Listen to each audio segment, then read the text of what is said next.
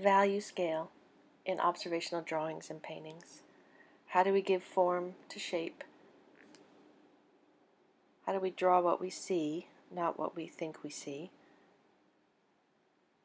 These are examples of works from previous years in charcoals and ink wash in the studio art class at Falmouth High School. So, how can you create a value study at your house? First, you're going to select an object in your yard or in your house. Find something that's got an interesting shape to it, something that draws you in, not something too easy, please, but something that's got good shadows, some good details, something that you want to stare at for a while. Set your light source, either using the sun. Be careful of where the light is coming from. Try and light from the side if you can. Before you start, check the angles. Check the lines and the directions and the proportions using your pencil or your pen or whatever you have and carrying that back to the paper. You're going to be responsible for the light, the midtone, the shadow, cast shadow, and the reflected light. That's the light that bounces back up onto your object. Now, how are we going to make art at home when we don't necessarily have the materials that we have in the classroom, like the inks and the charcoals? Well, there's lots of things that you have around your house that you can use. Hopefully you at least have paper of some sort. Hopefully it's not lined paper. So, first demo I'm going to do is painting with coffee. I use used coffee grounds and put them into an egg container, or you can just use dishes, and I mix it with water.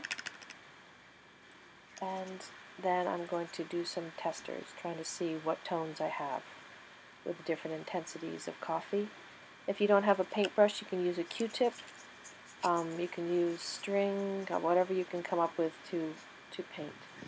The first step is to block in your basic shapes and your lines, and then you're going to just double check your lines. Remember to keep looking back at your object. And you're going to block in the basic tones and the basic shapes using the coffee. You're going to build up in layers. Always build in layers. Paint texturally and keep looking at your object. It does help to squint like an old lady, which is me. So lean in, and squinting, that'll help you see the contrast in your object. So that was painting with coffee. Now we're going to move on to drawing with charcoal. If you have a fire pit in your yard, grab a piece of charcoal. That's all it is. Burnt stick. Paper bag makes excellent toned paper. Cut it up, flatten it out as best you can. And once again, you're going to work out the basic shapes to start. Check your angles. Draw texturally. Keep looking at your object. That is so key, because the way that drawings go horribly wrong is when you stop looking at your object. Blend with your fingers if you want to. Experiment with your textures. Draw with intention. Really stare at your object. And the last demo we're going to have is just a regular old pencil. So, for the last time with a garden frog, I just start by blocking it in. I'm drawing texturally, checking my angles, blocking in the tones.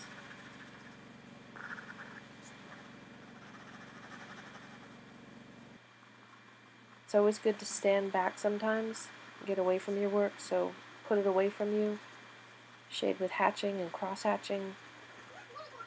Build up the layers and the textures. Check your angles. Always double check. Make sure things line up where they're supposed to. Build up your tones and your layers, hatching and cross-hatching.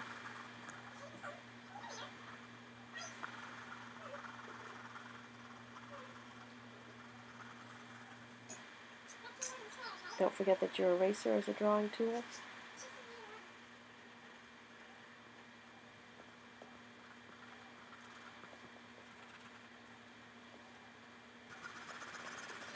And finally, when you do your cast shadow, it helps to go horizontally against your object.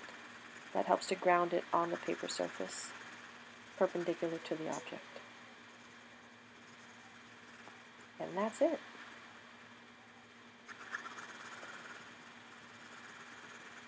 Value studies in pencil, coffee, and fire pit charcoal.